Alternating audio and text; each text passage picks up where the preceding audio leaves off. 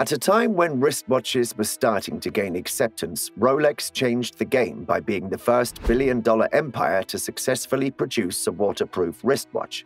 Rolex is one of the top luxury brands in the world, and today it's worth approximately $8 billion.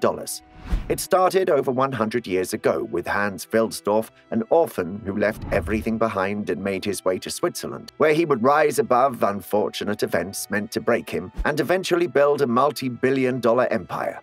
In this video, we'll be talking about how Rolex constantly broke boundaries and ultimately pioneered modern wristwatches.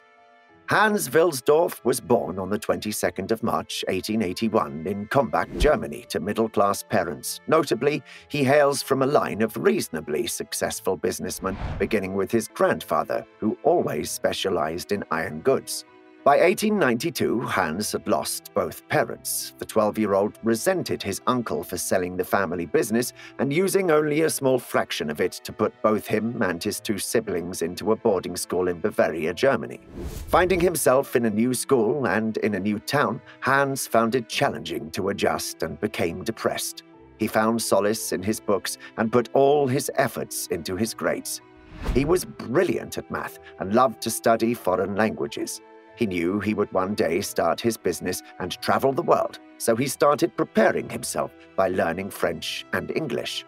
He became friends with a Swiss boy who loved to tell stories about his hometown, Le Château du Fond. This city in Switzerland was known for its watchmaking industry. Hans then developed an obsession with watches. After boarding school, he moved to Geneva, Switzerland. The 19-year-old got an apprentice job at an international pearl exporting company. One thing he learned during his time there was that the business was not manufacturing anything, but was making huge amounts of money from just buying pearls, sorting and packaging them before selling them to the top jewelers in the industry.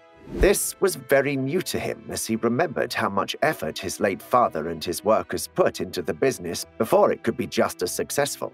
This taught him the very essence of working smart, so he took it upon himself to learn every business tactic he could from the pearl company.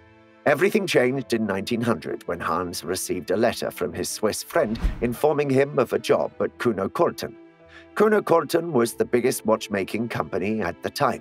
He knew he would not be paid as much as he was already earning from the pearl business, but he wasted no time traveling to La Château du Fond to apply for the job.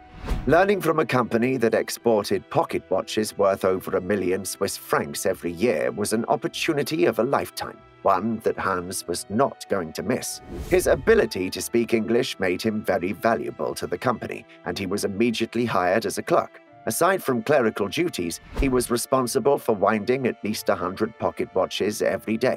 He could not only identify accurate watches, but also easily gain a huge insight into watchmaking without formal training.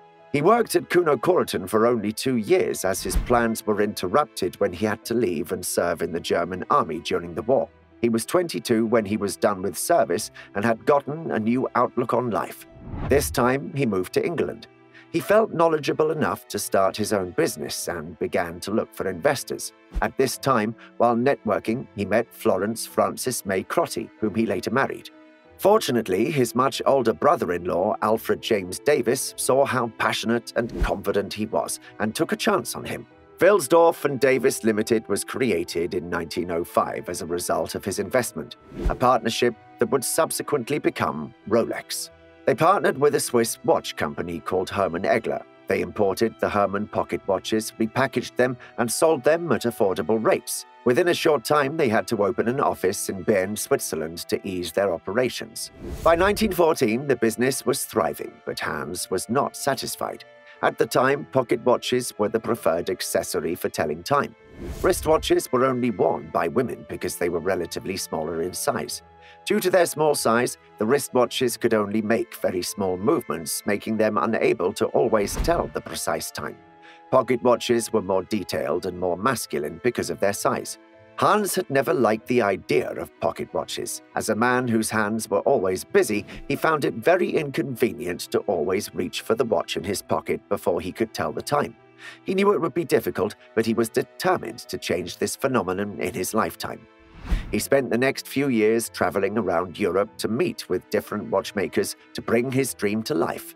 By 1908, he'd applied what he'd learned from his travels and released a couple of his own wristwatches.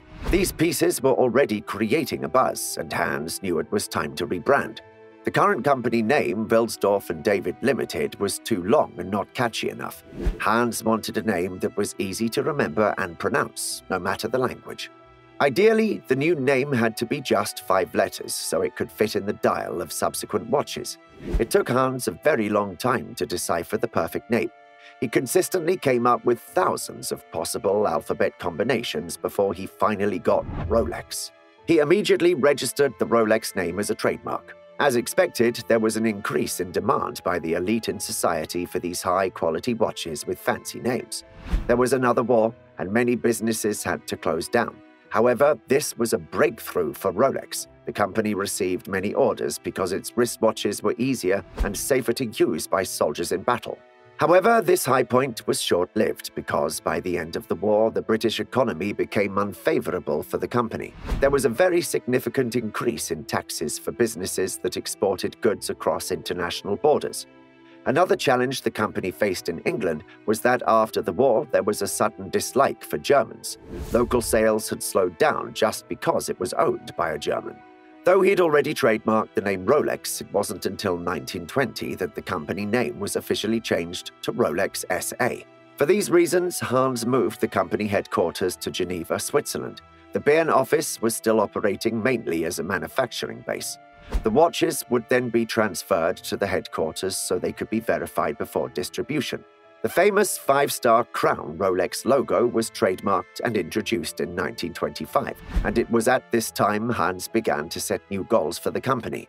He wanted to produce wristwatches with very tight cases, such that they would not be affected by dust, heat, or water. Later in 1926, Hans made the perfect watch. This new model was the Rolex Oyster. As intended, it had a very tight case that protected the small moving parts inside the watch. Even though the model was revolutionary, Hans was not in a hurry to release it to the world.